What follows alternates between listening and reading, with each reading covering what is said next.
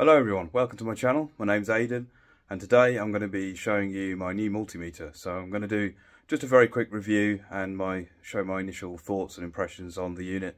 So I bought this one to replace my old one, which has mysteriously disappeared. So we'll open it up and have a look to see what it's like. So the multimeter I've gone for is the UNI-T UT89X. So this is the version that has the temperature probe, so you can do temperature measurements.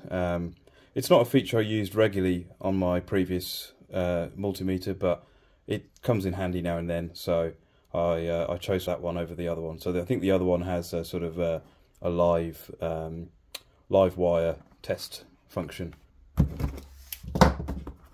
So I actually bought this one on Amazon.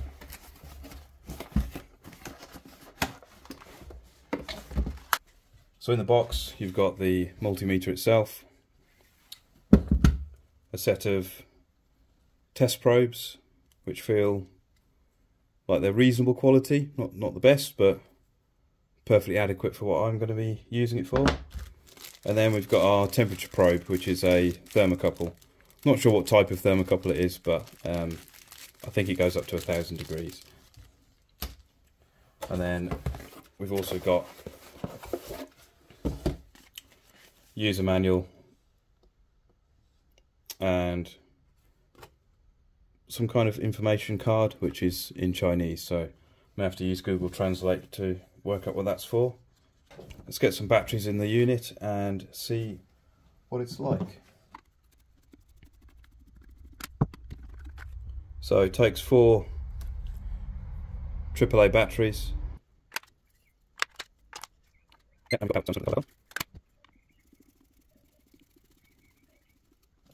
Now I don't have anything to compare this to, so I can't really do any tests in terms of its accuracy, but I can certainly test some of its functions. So we've got, of course, resistance. It's not auto ranging. I think we've got a capacitance test mode as well. This is a live wire tester, so I believe you can just sort of stick the red or the positive test probe into a socket or onto a wire and it will indicate whether it's live or not. We've got a diode test and continuity, which is probably one of the most widely used features, or certainly for me. So yeah, and we've got this green indicator light which illuminates as well, although there is a slight delay.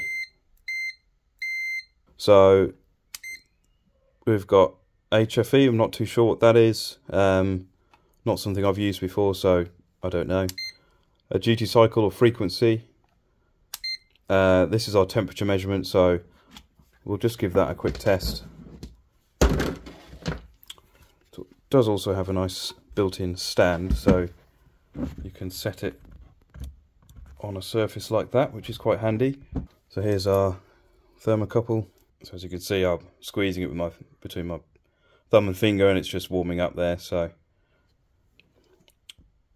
again, how accurate it is, I don't know. I might do a more detailed review at a later point once I've used it a little bit more. Oh, okay, so that's not the best quality, it seems. It's actually come apart there, but I think this can just screw back on, so it's not a huge issue. Yeah, this doesn't feel like the best quality, so I mean, I imagine that this is something you've got to be careful with. But yeah, overall the meter itself feels reasonably sturdy. It's probably not, it's not going to feel as robust as a Fluke, but it's, I think for general home use and sort of light use in the garage, it should be absolutely fine. It's got a slightly rubberized over molding as well, so that should give it some protection. So yeah, we've also got current, so right down to 60, well, down to, I suppose, microamps there, up to 20 amps by the look of it. We've got AC current as well, AC voltage, and then DC voltage. And then I believe this setting here is a non-contact voltage detection, so I guess like a stud finder. So we'll just give that a quick try. So if I put that next to something,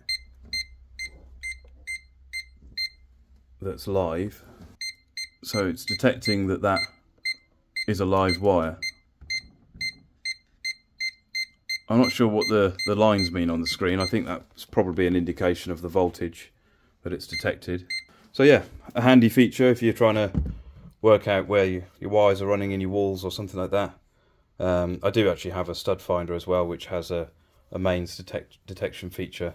But yeah, useful to have this on here as well. And we've also got a LED torch on the back as well. So that's quite a handy little feature if you're working in a dark area. It's not hugely bright, but in fact I'll just turn the light off so you can see. Yeah, so it's not hugely bright and it's quite a narrow beam, but it's useful to have nonetheless. And in fact the backlights come on as well. So it's got an automatic backlight, so we've got a light dependent resistor up just above the screen. So it's very useful feature to have. It's something that I wanted on my next multimeter because the previous one that I had this feature, and it was very useful. So you don't need to, you know, when you're trying to test something awkward, you don't need to try and balance a torch or hold a torch in your mouth just to see the screen. I'm just going to turn the torch off. There we go. Backlight's just gone off. So yeah, I think overall I'm reasonably happy with it. I was expecting it to feel a little bit more solid in the hand, but it's still quite a solid unit anyway. It's got the holders for the test probes on the back, which is nice. So yeah, I shall be putting this to use. So my first project I'm going to use it on is repairing a generator which I bought as a project. So I'm hoping it's going to be a simple loose connection or something, but we shall find out. So make sure you're subscribed if you're interested to see that video. So yeah, final thoughts on the UNI-T UT89X multimeter are that it's a decent multimeter, I think. As I said, can't comment on the accuracy at the moment because I've got nothing to compare it against, but it seems reasonably well made. It's got more than enough features for what I need. But yeah, for now, thanks for watching, and I'll see you in the next video.